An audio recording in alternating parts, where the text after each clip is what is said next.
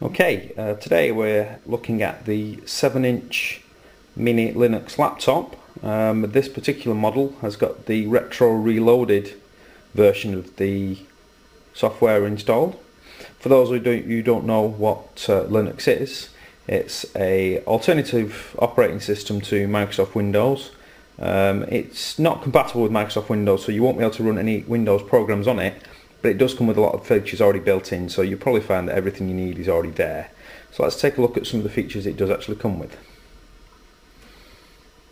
Okay, starting in the top corner over here, we've got the Firefox web browser. That's a very fully functional web browser. It's open source software, which means that it's constantly being updated and new features are being added.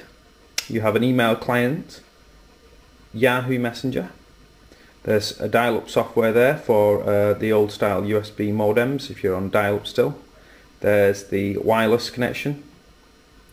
Then along the bottom here we have the option there for connecting to 3G modems, such as ones from 3 or Vodafone, or virtually all the big network operators do those now on mobile. There's the Napster client. There's a VNC viewer, which is for viewing other desktops on here. There's FTP software. There's a news and RSS reader. There's a Wi-Fi stumbler there for finding Wi-Fi hotspots. There's IRC chat. There's e-links, and there's also a BitTorrent client. That's all under the Internet tab. If we go up to the top here where it says Work, I'll just click on that. There's a few more options over here. First of all, we have the AbiWord word processor, which is compatible with Microsoft Office, so you can load and save files on here and save them as Microsoft Word documents, so you can open them up in Microsoft Office or in OpenOffice or any other Office software that will open in Microsoft Word files. You have the G-Numeric, which is the Excel compatible spreadsheet. You have a PDF file reader, an ebook reader, dictionary software, calendar, calculator, a file manager, a HTML editor, which for creating if you want to create your own websites, the MC software. You have a terminal window, Geany, and also LeafPad. I'm not actually sure what they do, but I'm sure that they're useful for something. On the Play tab now, we have a video player, we have a music player, we have a Flash player as well for playing Flash animations and Flash games. We also have a Paint program, a sound recorder, Tetris, the Doom program, or Doom game should I say. We have an internet radio. We have YouTube videos online, which lets you watch YouTube videos. We have image gallery and a few other games such as Penny-Wop and FreeCell there. And on the next tab here, on the settings tab, there's a few options that can be set.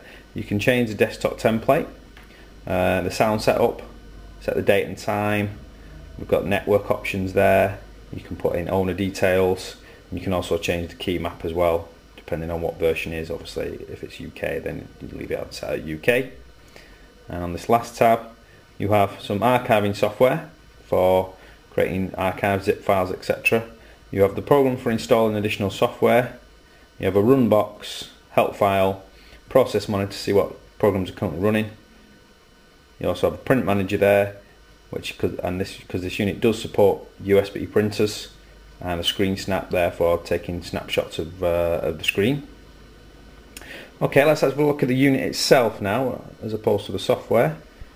If I just zoom back, as you can see, it's got a full UK QWERTY keyboard, so if you are using it for typing documents or sending emails, etc., you've got that option there. It's got a touchpad down here at the bottom with left and right mouse buttons, or it also does support clicking on the touchpad to open applications.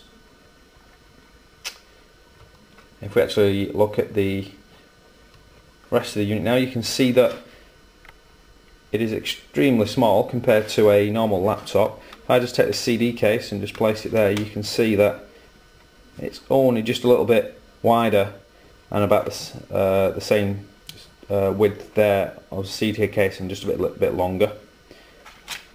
Let's have a look at some of the ports on the back of the laptop. Okay, starting from this end, you've got a USB, you've got an Ethernet there, so if you want to plug it into a wired network rather than a wireless, and then you've got a power adapter, and then around this side here you've got two USB connections there. You can plug in USB keyboard, USB mice, printers, USB pen drives into there, and then around this other side we have the SD card reader for additional memory, and also if you wanted to you could put your memory cards out your camera in there to view the pictures. And then we've got microphone and headphone sockets. Okay, let's just open it back up. As you can see, it's come back on straight away. As this unit has no moving parts, it's got no fans, it's got no hard drive in it. The drive that comes with it is a solid state drive, which means that it's instantly comes back on when you've opened the lid there. You don't have to wait for the hard drive to spin up or anything like that.